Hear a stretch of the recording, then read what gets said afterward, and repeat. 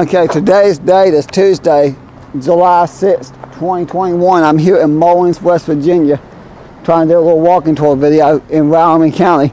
I'm restarting my attempt to film something in every county in the state again.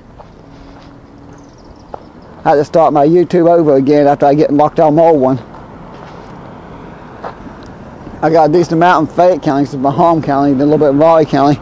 Luckily, I still have some old Summers County videos I was able to re-upload of the trains that cabin I done last year. Was gonna walk up the alley there, but I don't know who that is. Trying not to get in my videos. Really careful, I think that's strong enough to hold me. Yeah, I think this building's gonna set and fall down. I don't know who owns it, I know most of the roof is gone. This one I think might still be open from time to time, I don't really know. There's a couple of storefronts here that might still be open from time to time.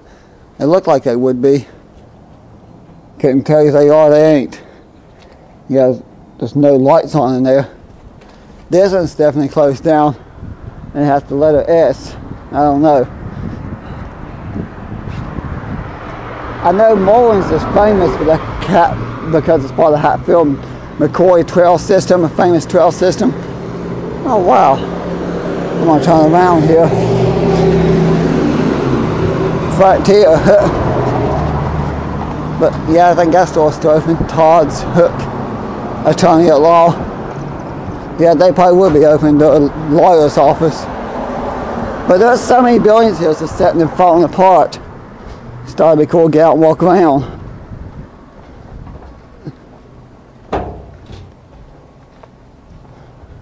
But I'm going to walk up this sidewalk here, so a little bit inside the building, then I'm going to head on down to the past the Wyoming Hotel and past the Dollar General. Ironically, the Dollar General is actually located in the old storefront, what used to be a department store. It's actually a very interesting looking building, I have to say. Okay, so I can get back out. There's an old road, I don't know how far up it goes, but last time I was low. I think last time I was here, there's a few windows, there's the boards missing off the windows, and I didn't film here. As you know, the roof and the third and second and third floor is pretty much destroyed. Well, third and fourth floor, you might be able to see the second floor. I'm trying to avoid getting people in the video, and I didn't realize that alley was so famous. Every time I start recording, people was walking up and down it. Of course, there's a whole residential neighborhood up there, because I did walk up there once doing some photography work. There's a whole entire residential neighborhood up there.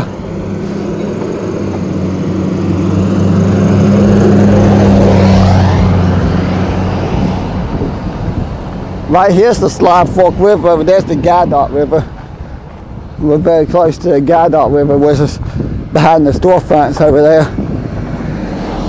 Slide Fork, Southern Heights Community Health Mullens. Well, Slide Forks. That's funny, the two rivers merge together. I'm gonna follow this sidewalk. Okay, I'm trying to think of a lot to say. Can't think of a lot of history. I know I'm not far from it, man, but I won't make it in this video. I decided to walk that because it was there. But the Wyoming Hotel Wyoming, it had a historic plaque telling the history about some history, but somebody's removed the historical plaque. It was gone last time I was here, which was 2 or 3 months ago, and it's still gone. Oh, good grief.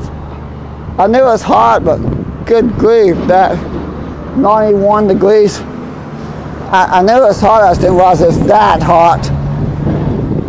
That's intense heat there.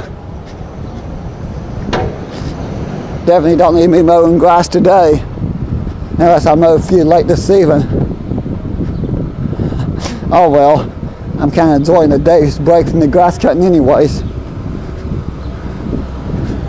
But there's a few other things I want to show in my little video before I end the video. Then me and my friends gonna head back to Beckley, or back home. Well, back to Mount Hope, not Beckley.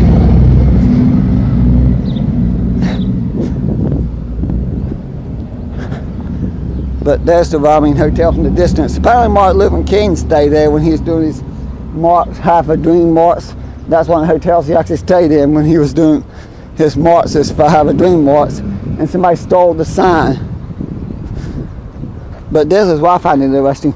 First, house, clothing, and then there's more to it. As time goes on, more and more, a couple months ago, you couldn't see the AGE there because that's still covered.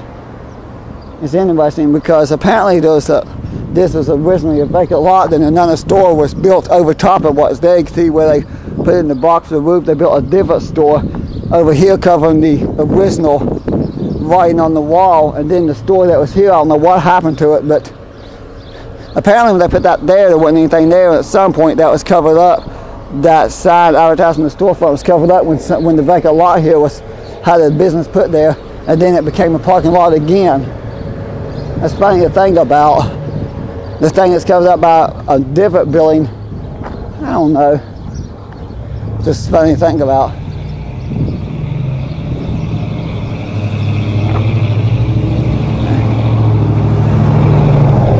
Watch your step.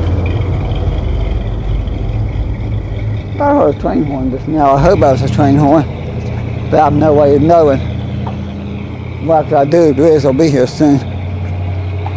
But there's what I'm gonna look at. Nope, I'm not going in there. But that building's in horrible state. Most of the floor's gone and the roof is to the point of crumbling. Yeah, you definitely couldn't do anything in that building. It's not even structurally sound. Yeah, this antique place. Obviously they were closed. One of my friends want to go in here and they're actually closed. Mason Ride's open. Okay. That's the insurance company I do my insurance through. For Nathan Ride. I'm not going to do all of Mullens in this video because I don't know what company it is. It's a bucket truck with no writing on it. But there's an old cannery next to Masonic Laws. Actually, that reminds me. I got that Masonic Laws in the older video that I done. Of course, all the traffic is hard to get across to the railroad crossing here.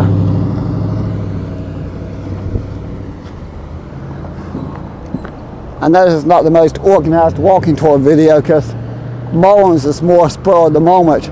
My main goal was to film Slab Fork, and I figured might as well come to Mullens too while doing Slab Fork, which is in Raleigh County, by the way. I think it's the last coal cup you pass before you cross into Wyoming here. I'm hoping there's a train coming. After all this, I hope I catch a train here. But over there's the Masonic Laws. I just love the way that building's built. It's just a amazing building, just the way it's built. It got little round windows that look like porthole windows you see in the SIP. Those tiny round windows. That's what I think of, porthole windows in the SIP. And they got those little slops there. Was it shaped like the windows back in the day? A lot of castles had those on the wall when they would shoot the arrows out at people for the crossbows, the bow and arrows to protect the king. The little windows below it. It's interesting, but I'm getting in the video here. I just want to show a quick little bit of a walking tour video of Mullens. Okay, this wasn't planned as well, so I could have planned it more. I'm sure I'll be here in future trips.